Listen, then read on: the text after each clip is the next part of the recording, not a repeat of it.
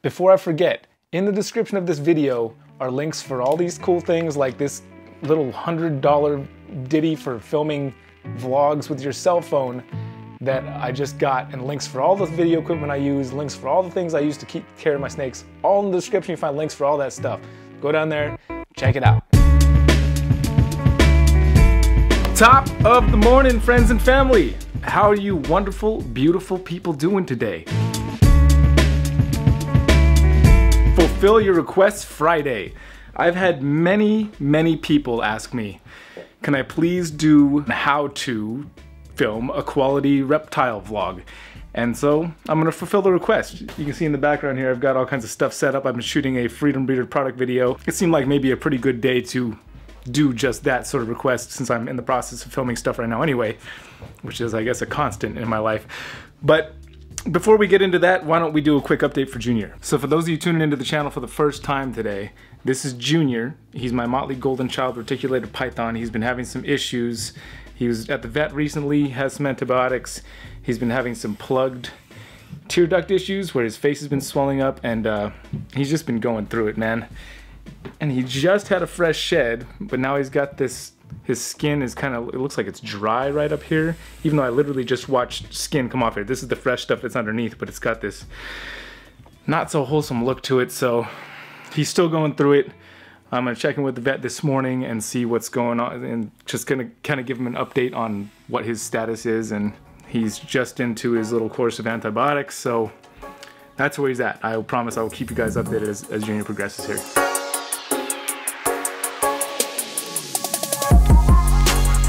So here's a bonus tip. Make sure you turn your microphone on before you film half of your episode. There you go, freebie. Before we get talking about the 5 tips, let's first go over what a reptile vlog is. A vlog is basically a self-documentary, a video you make about your life, sharing your life on video with the world. I wanted to bring that up because I think there's a misconception about what a vlog is. Triple B TV, my channel about snakes and doing interviews. You're watching Triple B TV. That is not a vlog. My buddy Garrett Hartle has a channel called Reach Out Reptiles where he shares lots of information about mostly super dwarf retics and snake keeping in general. Also not a vlog. Brian Barczyk's vlog is a vlog. Snake Bites TV was not a vlog. Just because it's a video on YouTube and there's people in it doesn't necessarily make it a vlog. Again, a vlog is when you're sharing your life on video, kind of like a documentary. A self-documentary is basically what a vlog is. A video log, if you will. Now also, this is about how to make a quality reptile vlog. One person's quality is another person's garbage. So obviously this is what I think is quality, but a lot of people ask me to make it, so other people also think that I might know what I'm talking about when I say quality. Otherwise, I never would have even contemplated making this video. All right, so we're gonna go through the 5 tips, starting with the least important to the most important. Tip number 5, B-roll. Shoot lots of B-roll. What is B-roll? B-roll is basically any shots that you get on your video that aren't you sitting talking at the camera or standing talking at the camera. Any other shots. Why is B-roll important? It makes your videos more interesting, and plus you can talk all day long about a snake, but if you're not actually showing the snake on the video, then you're forcing your viewer to imagine what it is you're talking about. If you just show them, this is the power of video, you might as well have B-roll to show the things you're talking about. Because I can talk about a snake all day long, but if I'm not showing it to you, I might as well be talking about a stick, or a shoe, or a little baby shark. Some of you guys are saying, I don't have a bunch of cameras, Brian. I don't do fancy camera stuff. I don't have cameras over here and cameras up here. I don't have cameras to do that. You don't need to have multiple cameras to shoot B-roll. You don't even need to have a fancy camera to shoot B-roll. You can shoot all your B-roll on your cell phone. You can do all your videos on your cell phone. You can just point at what you're talking about, talk about it while you're shooting it right there. You don't need to do any crazy fancy editing. Check out this next B-roll segment. I shot this entire B-roll segment with my cell phone. Check this out.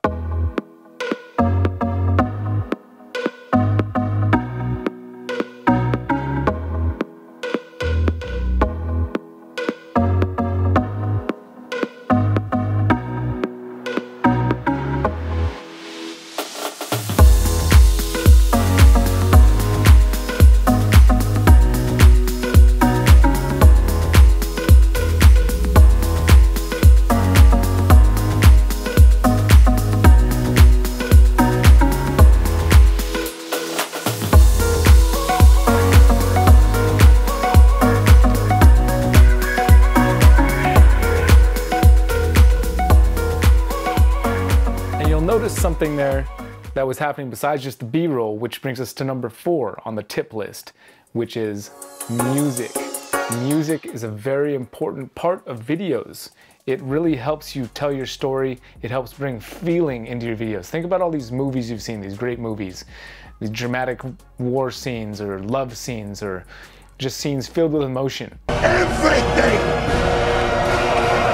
Stay!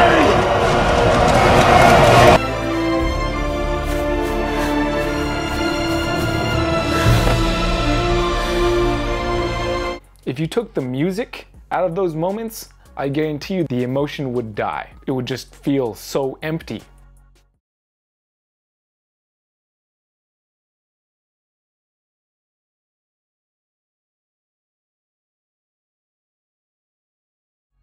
The music adds so much to a video.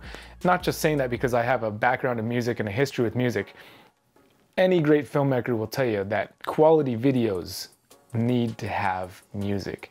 It doesn't have to be music throughout the whole thing, but using the music is a huge benefit for your videos. What music you use is entirely up to you, of course, but really thinking about what music makes sense for different scenes will just help tell your story that much better. That brings me to tip number 3. Plan ahead.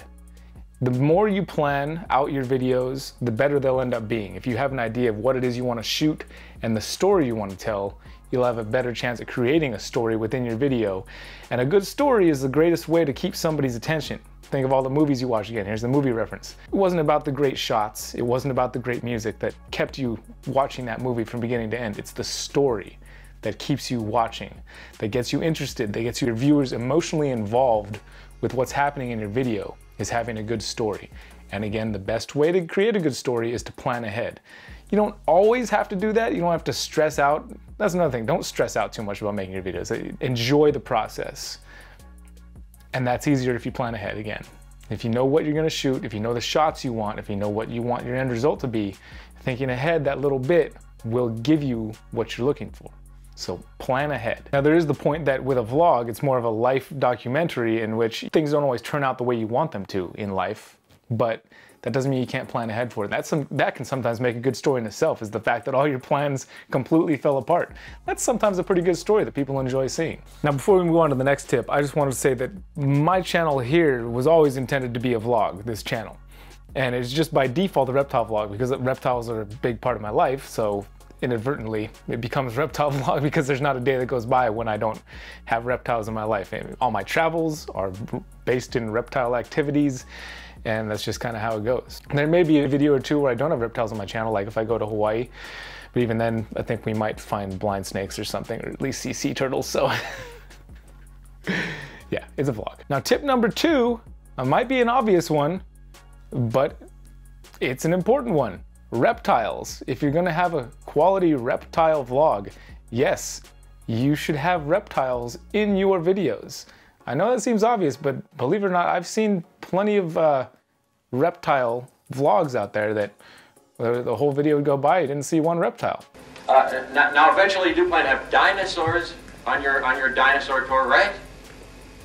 Hello? To me, if it's gonna be a reptile vlog, I'm gonna wanna see reptiles. Speaking of which, enter Beatrice, our big Moschino reticulated python. She's a beauty. I've had a couple requests to show her off, which I haven't done, so now I'm doing it. Here she is. She's a great snake. Raised her from a baby, just like basically every snake I keep here. And she's cool, man. She's getting bigger. She's beauty. Beatrice the Moschino reticulated python. Hi, baby. How you doing? I don't know why I haven't shown her off recently. She's beautiful. I should show her off more often. Thanks for making the request. Yeah, no, don't do it. Beatrice, don't leave me. Beatrice, don't leave me. Oh, thank you.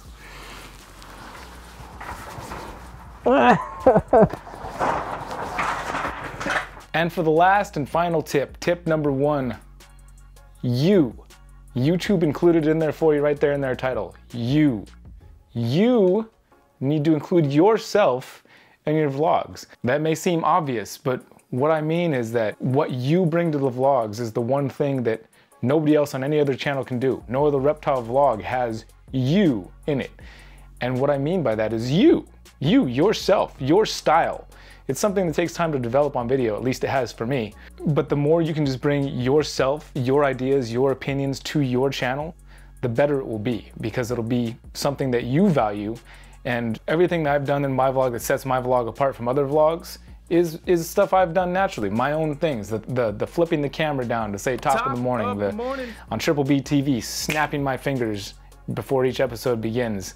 That was something that happened naturally, and I just kind of kept it in. The laughing repeats, the kids, having the kids in. That's my family. That's nobody else has my kids that do their things, and asking them what they know. These little turd nuggets.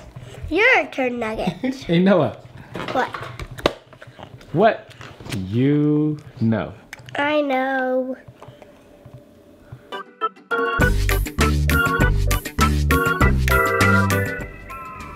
Milk.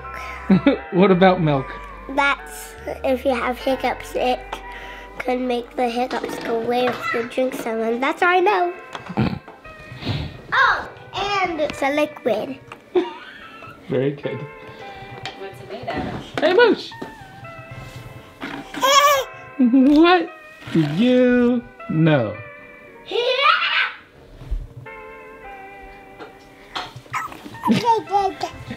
Really? What? Wait, what? What was that?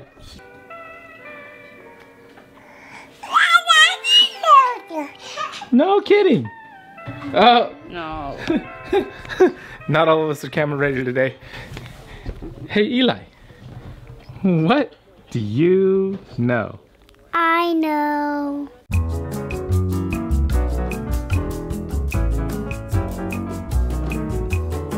Megalodons. What about megalodons? That the big teeth, they have big teeth, and that's what I know. That's all? Oh, and there's... What is a megalodon? It gets in the ocean, and it's big, and mosasaurs are super big, and monsters are super creepy, and that's what I know. And mosasaurs are big. Bye, mommies. Where are you going? I'm going to film. That's a big part of the channel for me. It brings a lot of value to the channel for me. And the more I value my own channel, I feel that that helps other people see value in it too. They see how much I really care about what I do and how much drive I put behind what I'm doing and how much work I put into it, because I really enjoy it. And it's me, the me part of it, the I, the you. That's the part that nobody else can take from you. Nobody else has that on their channel. And so it's the #1 thing that you should be putting into your videos is you. I want to know about you. I want to know what's going on with you. I could watch any other channel just to see reptiles. The reason I'm sticking with your channel is because you are in it. Did I get my point across yet? Have I said you enough times? I feel like I should say it a few more times. You. Your style, your twist, whatever it is you bring to the table that nobody else has. It's okay to pull styles from other people, watch things you like, and like, that was really cool, I want to try that for me too. Great, do that. It's good to emulate people because it helps you develop your own style. Same with music. All the great musicians out there will tell you, they had somebody they looked up to that they pulled their style from, but then they took it and made it their own, figured out what was good with them and what was good for them and what they really liked. Combine all 5 of those things together, and you will have yourself a quality reptile vlog, or a quality vlog of any kind. Just replace reptile with whatever it is you want to talk about. So let's go back and summarize that list real quick. Tip number 5 was include B-roll. Tip number 4 was include music. Tip number 3, plan ahead. Know what you're gonna shoot before you go shooting. Number 2, have reptiles in it. Number 1, be yourself. I know this was a little bit of a departure from our normal vlog style stuff. Obviously we didn't go show you what we were doing today for the most part, but this is basically what I was doing today. As short as this video was for you to watch, it took a lot longer for me to prepare and set up and be ready to know exactly what I wanted to talk about and get the points across that I wanted to make, which is where the planning ahead comes into play. I hope you guys enjoyed it. I hope it was helpful for you. If you are new to the channel, then, well, welcome. And thank you for sticking around for the whole show. We'll see you again for Music Monday. Until then, y'all take care of yourselves, take care of each other.